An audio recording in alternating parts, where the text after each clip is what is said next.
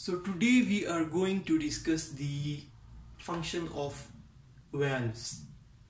We are discussing the different steps of cardiac cycle, and we have discussed the basics of ECG. We have discussed the functions of atria, we have discussed the function of ventricles, we have discussed the function of aortic pressure curve in the cardiac cycle.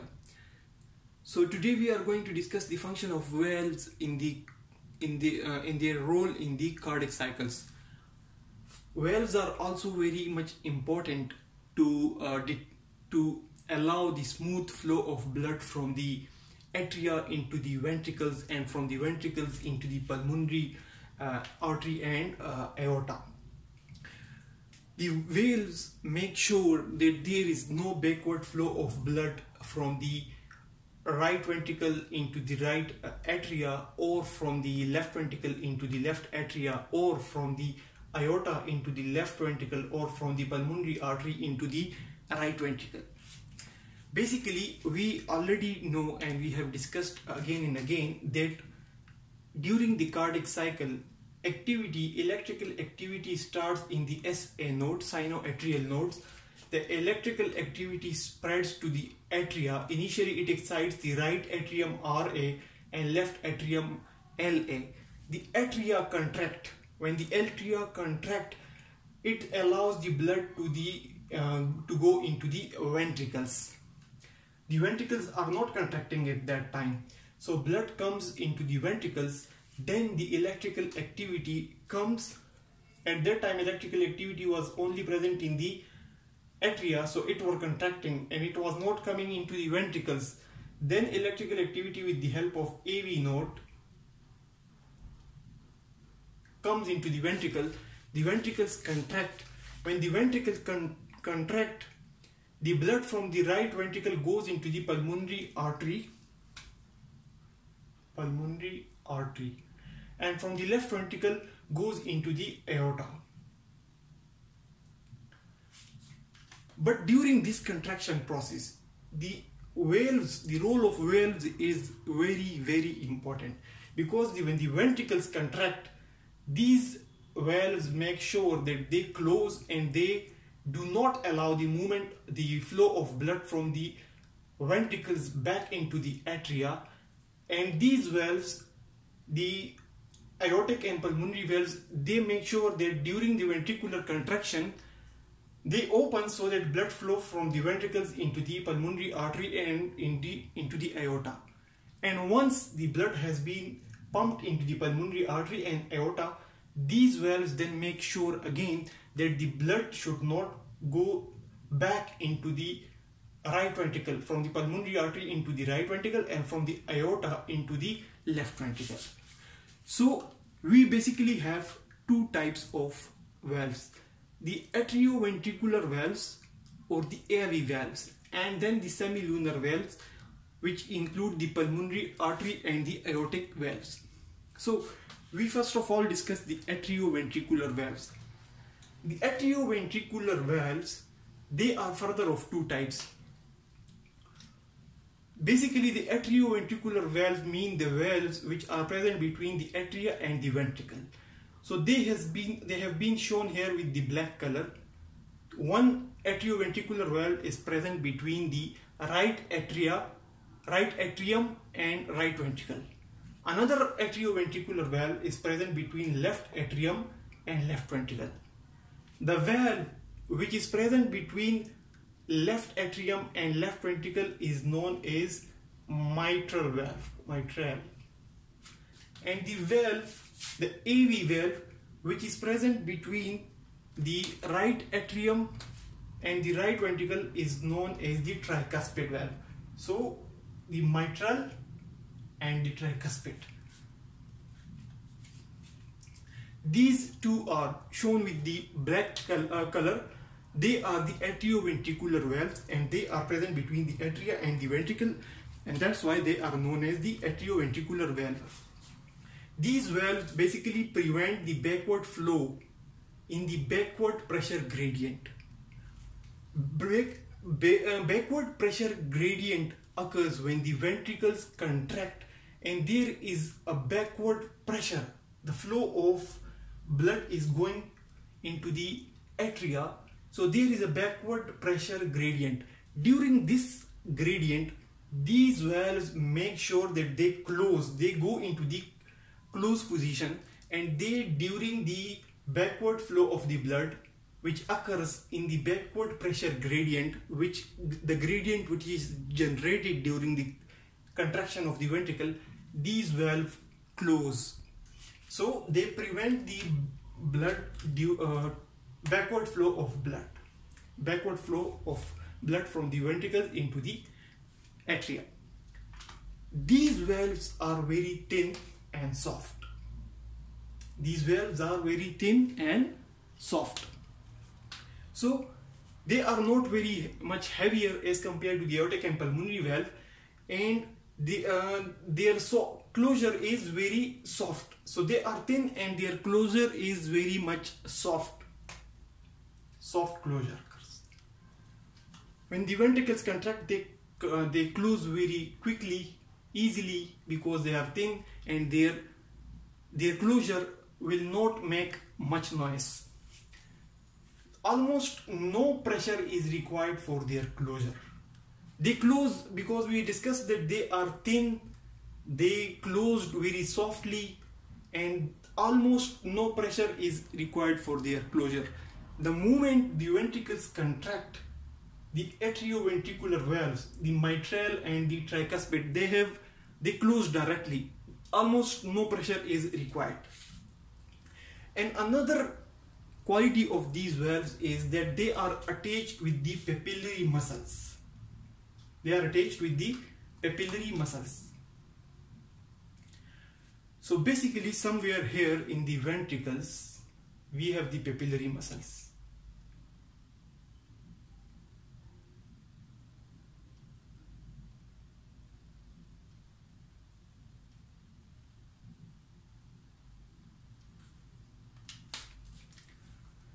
So these valves are with the help of chordae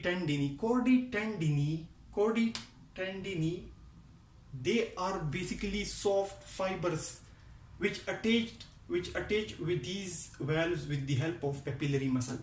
So inside the ventricles we have some muscles known as the papillary muscles, and these valves are attached with these papillary muscles with the help of chordae tendineae, which are thin fibers. So the valves, the atrioventricular valves, the right at the tricuspid and the mitral, they are thin. Their closure is very soft. Their closure does not make any much noise, and almost no pressure is required, and they are attached with the help of chordae tendineae with the papillary muscles. So this is chordae tendineae and this is papillary muscle. So they are attached with these muscles. The function of the attachment, the reason for attachment of these cusp of the valves is to prevent bulging of the atrioventricular valve into the atria. So the reason for attachment of the cusps of the valve with the papillary muscle through the chordae tendineae is to prevent bulging. The bulging means that the valves should close. They are now in the closed state.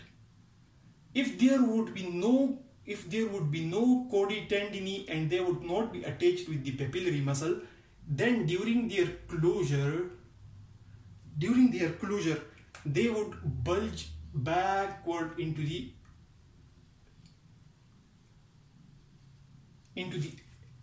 atrium. So they could bulge back into the atrium. To prevent this bulging, they are attached with the papillary muscles through the chordae tendineae. This is the specialty of atrioventricular valves, the tricuspid and the mitral valves, and these chordae tendineae and papillary muscles are not present in the semilunar valves, the aortic and pulmonary valves. The closure of the atrioventricular valves will make the first heart sound. first heart sound. So first heart sound, when they close, it will make the first heart sound, which could be heard with the help of a stethoscope while examining a patient.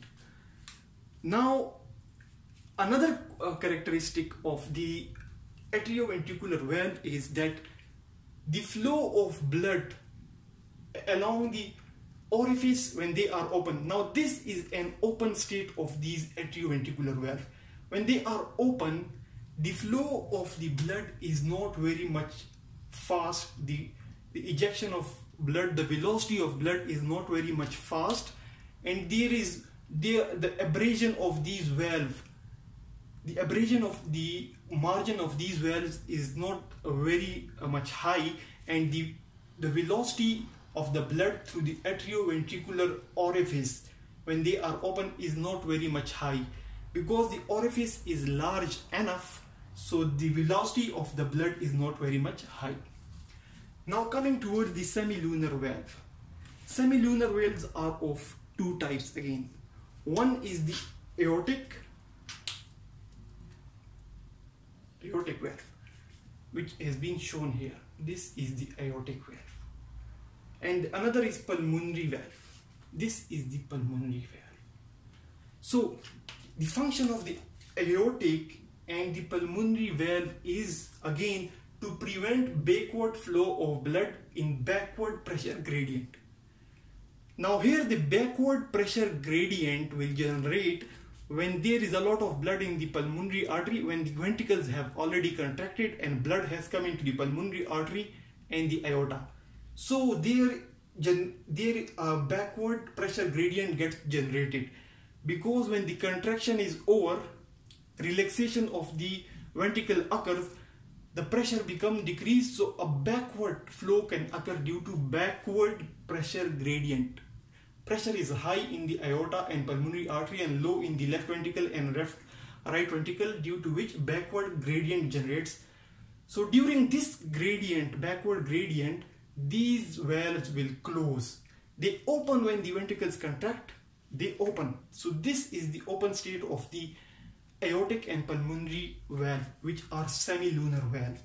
So when blood is coming from ventricles into the aorta, they basically open.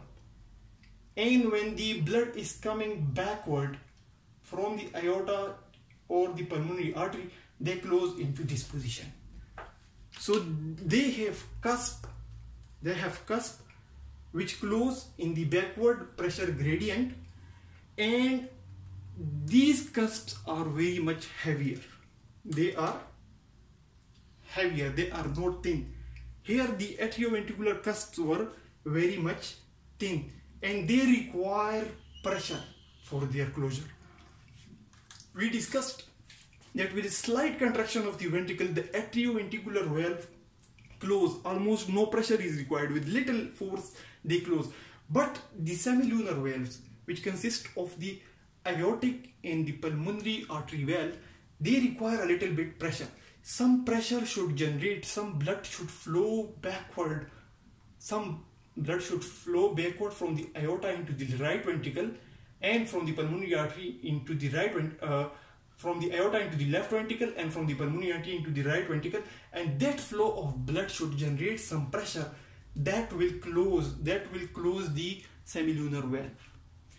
Because their cusps are arranged in such a way that they will allow only one-way movement of blood. They will allow movement of blood. When blood will go from the ventricles in this way, they will open.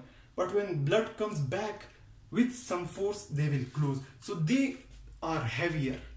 They need some pressure, and their closure is snap closure. Their closure is snap closure. They make much noise, and that's because the velocity of the blood is very much high. The velocity of blood through the atrioventricular valve, when the blood was moving from the right atrium or the left atrium into the ventricles, it was not very much high because the orifice was a bit large. So the velocity was low, and there was no much abrasion. But here the velocity of the blood from the pulmonary artery back into the right ventricle and from the aorta back into the left ventricle is very much high. So due to the high velocity, heavy valves, the closure is snap closure with much noise, and when they close, it is known as the second heart sound. Second heart sound. These SHS or FHS, these are not standard abbreviation. I have made these myself, so don't follow these. But you should remember, when the atrioventricular valves, the mitral and tricuspid, they close, that is known as the first heart sound. This is much soft closure without much pressure.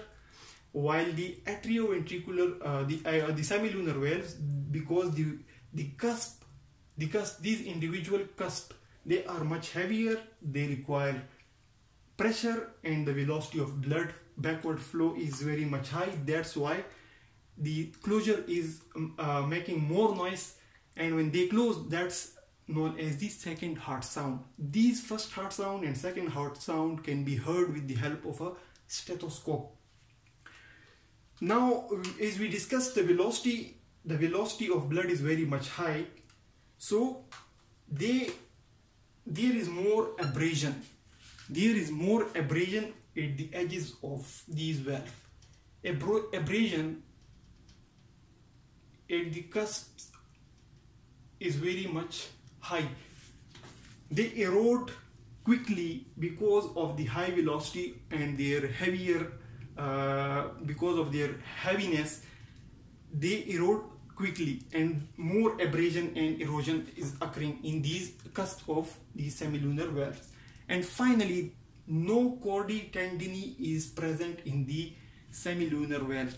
We discussed that the atrioventricular valves, they were attached with the papillary muscles with the help of chordae tendineae, but in the case of pulmonary and aortic valve, there is no such pulmonary papillary muscles, and there is no such attachment of the cusp of the valves with the papillary muscle.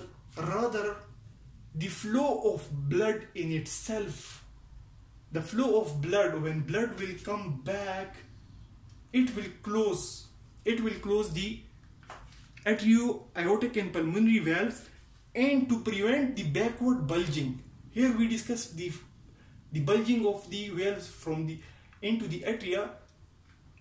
In the semilunar valves, to prevent the bulging of the valve, they are attached with a heavy fibrous tissue here. So they are attached, their cusps are attached with a heavy fibrous tissue, which prevents their bulging into the ventricles.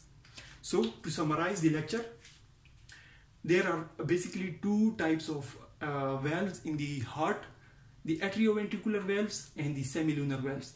The atrioventricular valves are present between the atria and the ventricle. They are of two types, the tricuspid and the mitral valve. The tricuspid is present between the right atrium and right ventricle. The mitral is present between left atrium and left ventricle. These atrioventricular valves, they prevent backward flow of blood during the backward pressure gradient. When pressure is high in the right ventricle, during contraction, they prevent the backward flow of blood. They are thin, their closure is soft, no much pressure is required for their closure, and they are attached with the papillary muscles with the help of chordae tendineae. These chordae tendineae prevent the bulging of the right ventricle into the atria, and the closure of these valves will make the first heart sound. The semilunar valves, they are also of two types. The aortic valve is present between the left ventricle and the aorta. The pulmonary artery valve is present between the right ventricle and the pulmonary artery. They also prevent backward flow of blood in the backward pressure gradient. When pressure is high in the pulmonary artery and the aorta and the ventricle is relaxing, there is a backward pressure gradient. So during that backward pressure gradient, they close and they will prevent blood from coming from the aorta or pulmonary artery into the right ventricle or the left ventricle. They are much heavier. They require much more pressure for their closure, and they close with a snap, with a more sound, more noise and more vibration. and the velocity of blood through these valves is very much high, due to which erosions occur at their margin more quickly as compared to the atrioventricular valves. And finally, there is no chordae tendineae attached with the cusp of the aortic and pulmonary artery valves, and the closure of these valves will make the second heart sound.